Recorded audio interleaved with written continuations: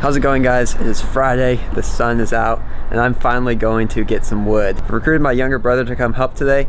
We're gonna run to Home Depot and hopefully pick up the stuff we need. So let's get to it. All right, so just picked up the wood. Everything fits perfectly. We got 2 sheets of 4x8 plywood, and then two 2x10s, which are both 12 feet long. It all fits thanks to the back window. So shout out to the brother for helping me get everything in, and now it's time to go start building.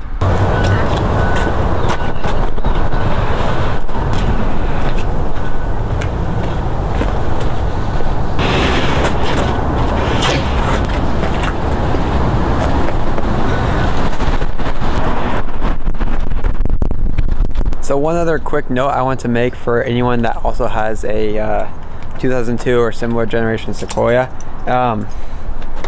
If you do roll this back window down here, you actually can fit a 4x8 sheet of plywood. I do have like all of the seats out, so that definitely like made it a lot easier. I just wanted to share that piece of info in case anyone else was wondering, because I could not find anything about it online. So yeah, if you have a Sequoia, 4x8s do fit.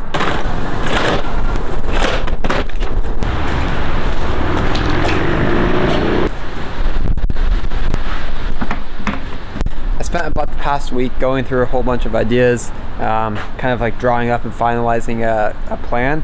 Just going to try and like build the frame of the bed today. First thing I'm going to make a cut on is this 4x8 sheet of plywood. This is going to be the base that I kind of build everything else on top of. It's 8 feet long, 4 feet wide. I'm just going to make a cut so that it's 4 feet by 6 feet. I'm only 5'10", so I don't need it to be much longer. Should be pretty easy. Just gonna measure out 6 feet and just make one cut across. For anyone wondering too, this piece of plywood, which like I said earlier is going to be the base of this whole like platform, is 1/2 inch thick. So I felt like 1/2 inch was a pretty good size. That's like sturdy enough that like it can support some weight, but not too thick where like I'm losing a ton of headroom. So 1/2 inch is what I went with.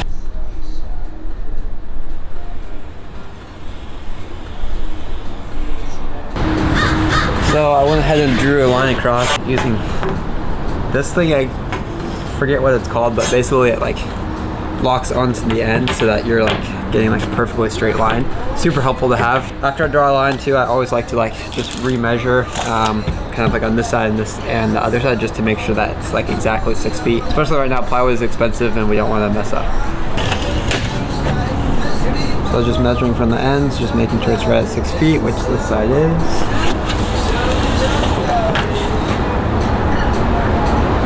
Yep, right about 6 feet. Now that we have our line drawn and we know that this side is exactly 6 feet, which is the length we want, I think we're all set to make our first cut. So I decided instead, just because I don't have a third sawhorse, to just like use some extra 2x4s I had laying around. That way there's like 3 of them, so like the whole piece is supported even after like I make that cut. I'll lay like the place I'm going to cut right in between these 2 2x4s, and I can cut straight across.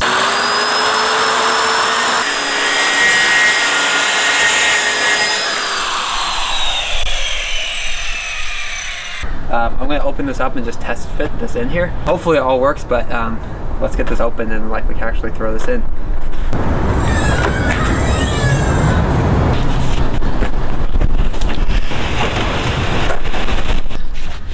Here's the piece of plywood we just cut.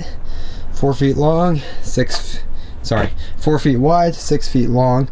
It definitely fits. There's maybe like 1/4 inch on each side.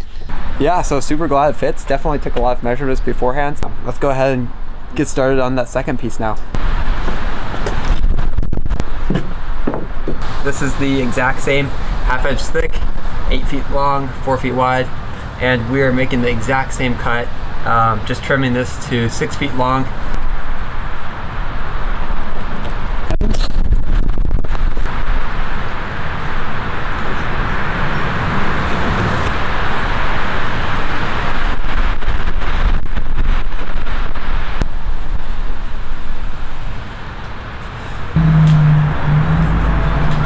And let's go for it.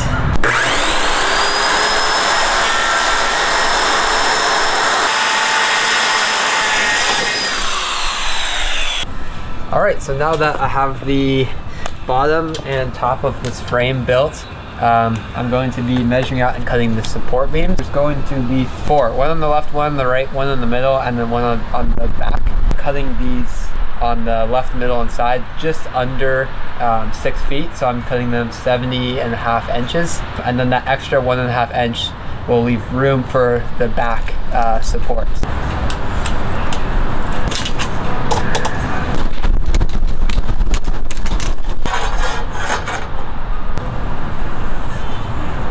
I think I'm going to try the compound saw. And I think like just by flipping it over, it should be pretty easy to like just get this cut by using kind of like 2 cuts, one on each side.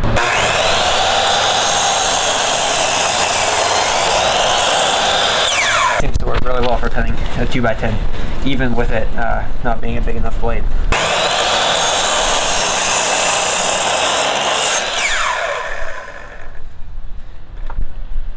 So I'll show you here as well, kind of what the plan is. This big support beam is going to go in between them. So one's on the bottom and one will be on top. The 2x10 is just going to sit kind of like this. So there will be one on this side, one in the middle, one on the left, and then there's this extra about 1.5 inches, so then I can fit another 2x10 going this way, kind of like as a back support. So yeah, that's kind of like the general idea. Just have a few more cuts to make here, and then I can start assembling it all.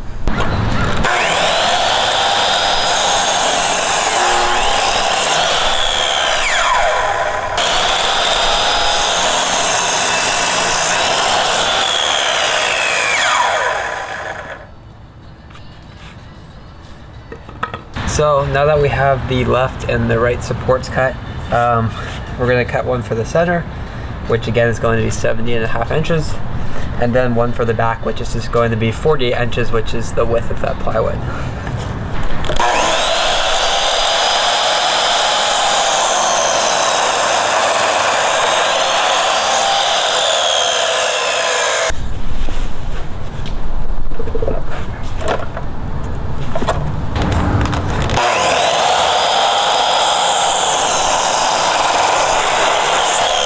So now that I have the 3 support pieces cut, I'll show you guys what that looks like. This is kind of like the general idea. One of these pieces of plywood is going to be on top, and then like in here are going to be the pull-out drawers. Didn't grab any of the wood to build the drawers tonight. Just wanted to get the frame built, made sure that all fit, which so far it's looking pretty good. Back up on the sawhorses now. I think I'm going to kind of like trace the outline of where these are going to rest. So now I have this box right along here, and that's going to be where this thing sits. So I'll do the same thing on the other side, and then also in the middle.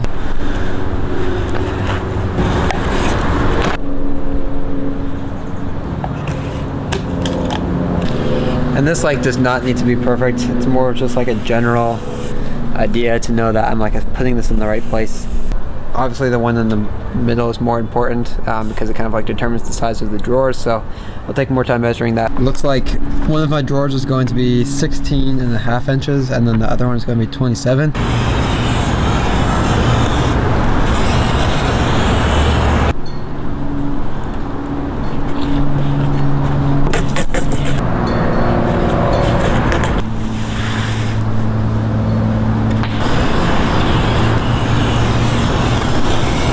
The outline is done.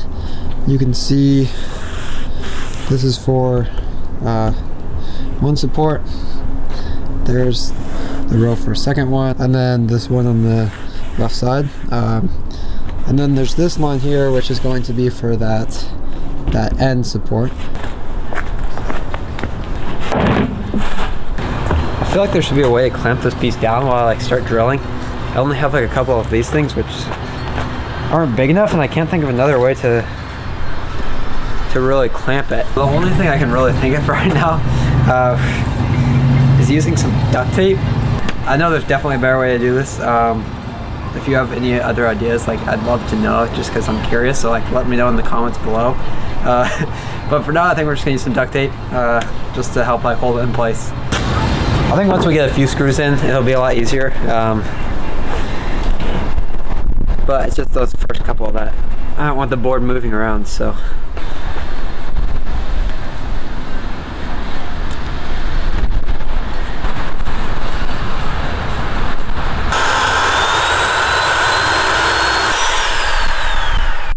Just gonna drill one more here and then try and get some screws in.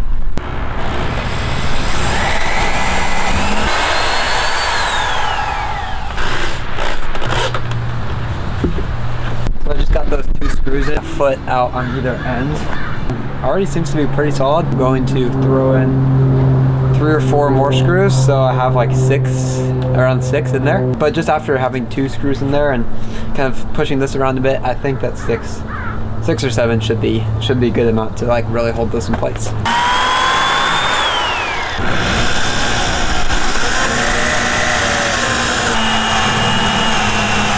I'm totally just eyeballing it, but right now maybe doing like 1 screw roughly every 12 inches. All right, so I got, I think 6 screws in. Seems to be pretty solid. If I pushing this does not really go anywhere. Yeah, I think once I have like 3 of these and then some horizontal support beams and then another sheet of plywood on top, I think this thing should be pretty solid. The real test will be once I like actually climb on it and like pretend like I'm laying down or something, see if it can support my body weight. But for now it's looking pretty good, so just gonna continue working. It's starting to get a little dark, but I have a few lights I can bring out. Just gonna keep pushing for now. Just got this second frame support installed. Same thing, just 6 screws on the bottom. You can see here, this is that reason why I left the 1.5 inch, because that one 2x10 that we cut to 48 inches is going to run right along here.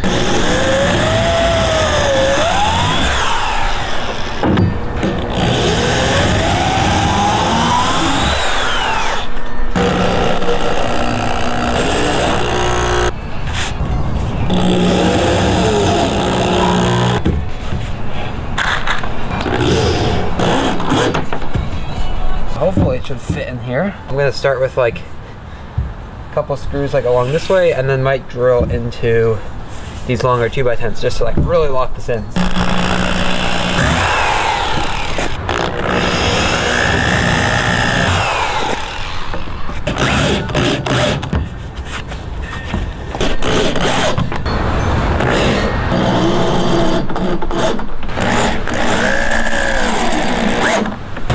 So this is a 2 foot by 4 foot piece of plywood. It is a 1/4 inch thick, so pretty thin. This is what I'm going to use for the horizontal support beams.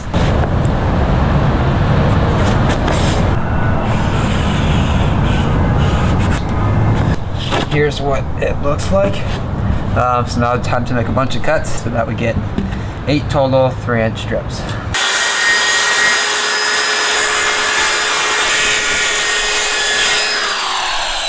Alright, so the strips are done. Again, they're just like 1/4 inch pieces.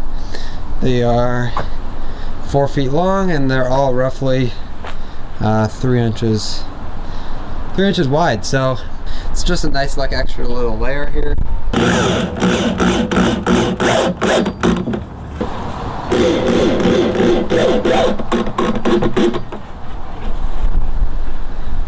Alright, got all of those screws attached. And this is kind of what it looks like. So it's just a whole bunch of supports going across. And I am all ready for the next step, which is just laying the final piece of plywood on top, and then the frame will pretty much be built.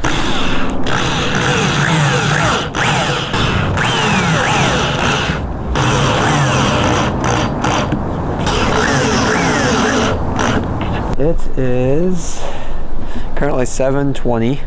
Probably started this around like 1:30 to 2, so I've been working at it for maybe the last 5 or 6 hours, but it all came together. So the last step to do is to like wrap it in that carpet that I got. So I might do that later tonight, maybe tomorrow, we'll see. But for now, the whole frame is put together. All right, so I do think I'm going to try the carpet tonight. I just got it from Home Depot. It's just, it says like area rug, 6 by 8 feet. It was like 20 bucks. I don't really know the best way to put this on, but I grabbed like a staple gun and some staples, so I'm gonna try that. I know some people have used like spray on adhesive, so if the staples don't work, I'll probably try that. So this is kind of what the carpet looks like. Obviously I'm gonna trim it, especially in the front here, but I'm thinking just kind of like wrapping it all the way around, and then just stapling. I don't know, I feel like that should work. Got some like a cheap staple gun, like it was 10 bucks or something, and then a couple like 5/8 staples, I think. Let's see. So this is the staple gun, and then a couple of these like 5/16, not 5/8, 5/16 inch staples. So okay, so we just opened the staple gun, loaded some staples in it, and we're gonna see if it works. Never used one of these, but yeah, pretty sweet. That was easy. I think this should work for the carpet then. Honestly, these staples seem to be working really well. Just kind of like pulling it tight and then putting a couple in, and so far it seems to be doing exactly what I need it to.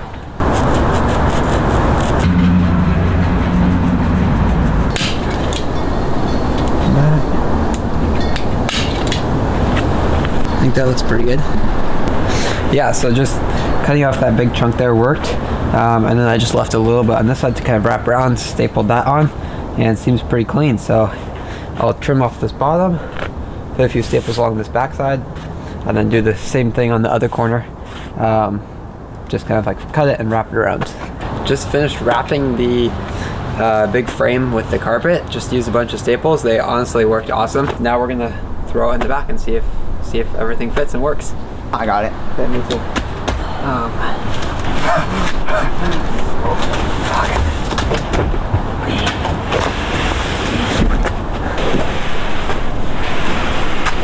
All right, so with this frame pretty much built, that's gonna do it for this video. I hope you guys enjoyed. Definitely super excited to like have this thing done and actually feel like the build is finally starting to happen. I know the first couple videos were just like taking stuff out of the car and getting it ready and preparing it, but now it's like we're actually getting into the build, and there's still a lot left to do. Still have to build the drawers, figure out how I want to do that, and then also build some more like storage areas. So that will all be coming hopefully soon. If you guys could like and subscribe, it's completely free. It would really help me out and I'd really appreciate it. Thanks again for watching, and I'll see you guys next time.